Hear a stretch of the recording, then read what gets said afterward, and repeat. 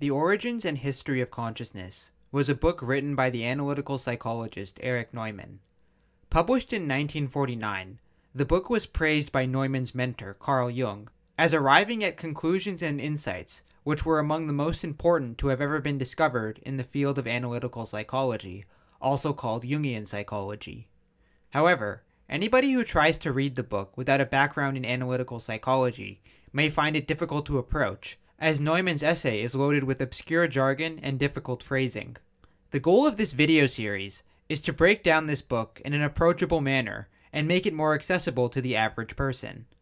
I should note right away that I am not a Jungian analyst, and so my interpretation of this book may contain the occasional mistake or misinterpretation, but hopefully you will find these videos enriching and informing.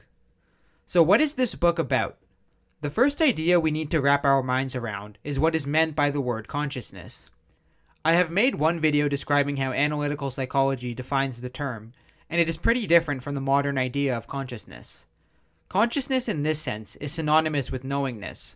For example, if I say that you are now breathing consciously, your mind makes note of the fact that you are breathing. Consciousness is also referring to the formation of the ego. Your ego is your self-concept, the idea of yourself which you have in your head. Now, as strange as it sounds, this ego consciousness is a culturally constructed illusion. Human mentality is unique because we are able to produce metaphorical ideas, and the idea of yourself is, in a sense, just a metaphor. If you are unfamiliar with the idea of consciousness as a metaphor, I recommend watching my video about the connection between consciousness and language. One of the central themes of this book is the formation of the ego within each person. Given that the ego isn't actually real, how does it arise in each person? The ego can best be described as a special relationship between internal archetypes that evolve with one another as the individual matures, or as Neumann writes, as organs of the psyche's structure, the archetypes articulate with one another autonomously, like the physical organs, and determine the maturation of the personality in a manner analogous to the biological hormone components of the physical constitution.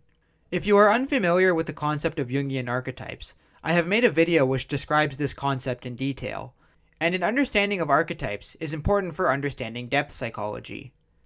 In early human societies, human mentality is almost entirely structured by unconscious archetypes. Archetypes are transpersonal, meaning they exist in a more or less similar state in every person, and early human mentality, before the emergence of consciousness, is essentially archetypal. In the history of mankind, as in the development of the individual, there is an initial preponderance of transpersonal factors, and only in the course of development does the personal realm come into view and achieve independence. This means that before consciousness develops, human mentality is archetypal, or instinctual, similar to how one behaves when they are an infant. Consciousness first begins to emerge when the person recognizes their own existence, and this first occurs when several archetypes in the mind come into conflict with each other, resulting in a psychological transformation. Or as Neumann writes, ego consciousness evolves by passing through a series of eternal images, and the ego, transformed in the passage, is constantly experiencing a new relation to the archetypes. We will get into the specific stages of this archetypal transformation in later videos, as this process is the main topic of this book, but I provide a generalized description of this process in this video. In The Origins and History of Consciousness, Erich Neumann shows how this process can be found in the mythologies of ancient cultures. As Carl Jung remarks in The Archetypes of the Collective Unconscious, myths are first and foremost psychic phenomena that reveal the nature of the soul. It may seem at first that myths have nothing to do with psychology, but what we need to remember is that myths are a product of the human mind, and so we can gain an understanding of the mind by examining the themes and images present in mythology. The way we view myths in the modern world is considerably different from the way ancient people would have viewed their myths. Entire cultures are formed with myths helping to unify them and solidify their collective values. The mythologies of early civilizations are significant for two reasons. First, myths contain insights into the psychology of ancient people. Since archetypes exist in the unconscious of every person, archetypal ideas and motifs appear in myths. As a result, the process of becoming more and more conscious can be observed in mythology. Myth-making can be viewed as a creative attempt by a person or culture to express their inner psychology in a format which then becomes accessible to consciousness, in order to help them understand certain ideas and help other people to understand the world and themselves. The most fundamental example of this is the creation myth. If a society produces a creation myth, it means that they have become conscious of their own existence, and have begun to wonder about their origins. It is weird to think that at one time, humans went about their days without wondering where they came from. But as consciousness developed, this problem became more and more perplexing, resulting in the creation story. The hero's myth is a secondary stage of the evolution of consciousness, where the ego asserts itself in the world, while evolving and integrating new information. Both types of myths actually symbolize the psychological processes which each of us experience throughout the course of our lives, and learning about myths allowed us to feel like we were participating in the grand design of the universe. Remember that producing myths and stories is a uniquely human behavior, and it is this ability to produce myths which allows consciousness to grow and expand. In this sense, myths are not really a scientific attempt to understand the universe, but they do have a deeper psychological significance. Primitive man is not much interested in objective explanations of the obvious, but he has an imperative need, or rather, his unconscious psyche has an irresistible urge, to assimilate all outer experiences to inner psychic events. It is not enough for the primitive to see the sun rise and set.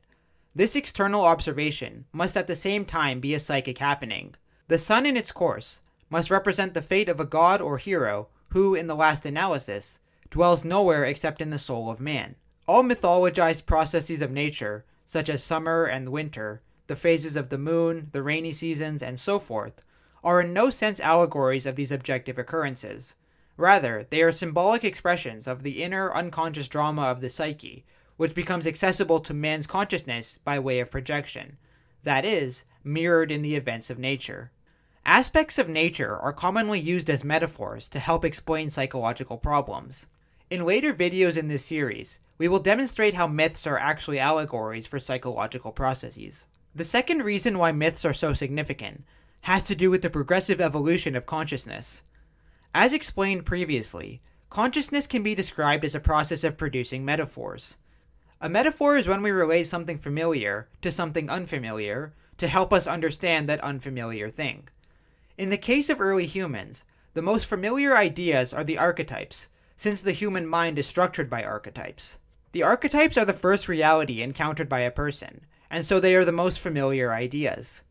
Consciousness thus expands when these archetypes are projected in nature, producing metaphors which allows consciousness to expand. The sun may at first be understood as being similar to a universal father, and the earth as similar to a universal mother. Mythologies are filled with metaphorical meanings, which project internal psychological archetypes into a physical world, and humanity gains in consciousness through this process. Primitive tribal lore is concerned with archetypes that have been modified in a special way. They are no longer contents of the unconscious, but have been changed into conscious formulae and taught according to tradition, generally in the form of esoteric teaching. This last is a typical means of expression for the transmission of collective contents originally derived from the unconscious. Because myths often pertain to elements of the collective unconscious, they seem relevant to everyone in a group, and so acquire a transcendental significance and also enable social cohesion and cooperation. Myths can be viewed as humanity's attempt to understand the world and to understand themselves. Many myths draw upon various aspects of nature to help build metaphors about our inner psychology. Water is commonly used as a metaphor for the unconscious, while light is used as a metaphor for consciousness. This projection has two effects. It allows us to become conscious of our own psychology, and it also allows us to become conscious of these elements of nature as they become metaphorically described by our internal psychology. Take for example the astronomer Johannes Kepler. As Anthony Stevens noted, Kepler believed that his delight in scientific discovery was due to the mental exercise of matching ideas or images already implanted in his mind by God with external events perceived through his senses. By describing our own psychology in myths, humans were able to gain an understanding of themselves and thereby become more and more conscious of themselves. In other words, the unconscious has become more and more conscious over time. Ideas that are particularly perplexing may be best explained using symbols. You can learn about the idea of a symbol in analytical psychology in this video. And this video will help familiarize you with many ideas in analytical psychology that appear in the origins and history of consciousness. But in short, symbols often use archetypes in the form of an image to help give form to obscure ideas, which humans have difficulty understanding. Abstract concepts like space, time, and morality are explained in terms of internal archetypes, as well as ideas in the natural world, in order to help humankind understand these difficult ideas, and new ideas are best understood as symbols. The human mind is constantly producing symbols as an attempt to deal with psychological problems, and these symbols are most effective when they relate ideas and concepts that are already understood to something new and unfamiliar. One example of this is the Ouroboros, which in part represents eternity. In the modern world, such ideas are easily given to us, but for primitive humans it would have taken a long time to grasp such ideas, and myths are very helpful for the process of becoming conscious. Symbols also have a deeper meaning than what they merely depict. A mythological lion is not just an animal, but it also symbolizes an idea, such as pride or kingship, and thus influences the metaphorical meaning of the symbol. One remarkable feature of human culture, which sets us apart from other species, is the fact that we can transmit these ideas to the following generation, who can then build upon these ideas in order to gain new insights. New myths contain the solution for new psychological problems, which arise as culture becomes more complex. One example of this is the way in which Christian myths are attempted resolutions for the problems produced by earlier Jewish myths. Creative evolution of ego consciousness means that, through a process stretching over thousands of years, the conscious system has absorbed more and more unconscious contents, and progressively extended its frontier.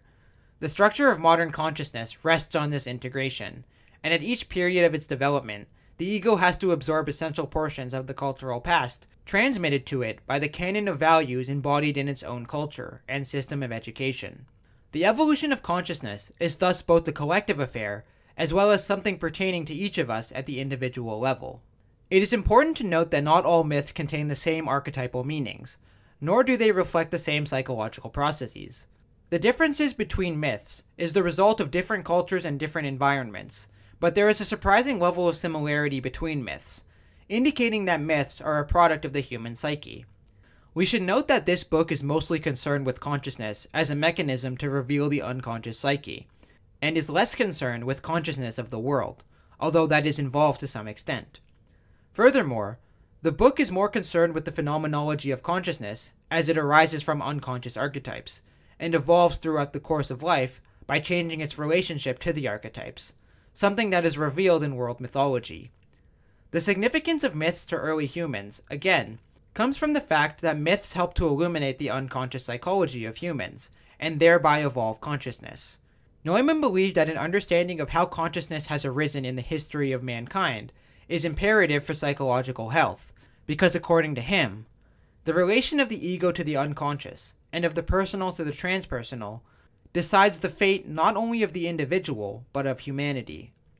In Part 2, we will look at the symbols and mythological ideas which attempt to describe the psychology of the unconscious mind and the state prior to consciousness.